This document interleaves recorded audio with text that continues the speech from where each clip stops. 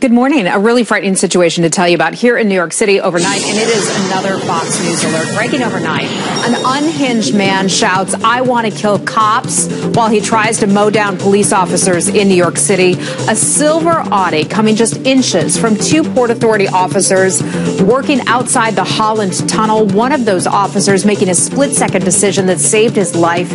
He leaped out of the way of that oncoming car. Police finding synthetic pot inside that car. That driver, named Matthew Cash, reportedly confessed to police and also said he was high on angel dust at the time. We'll keep you posted on any developments there. Well, the pictures will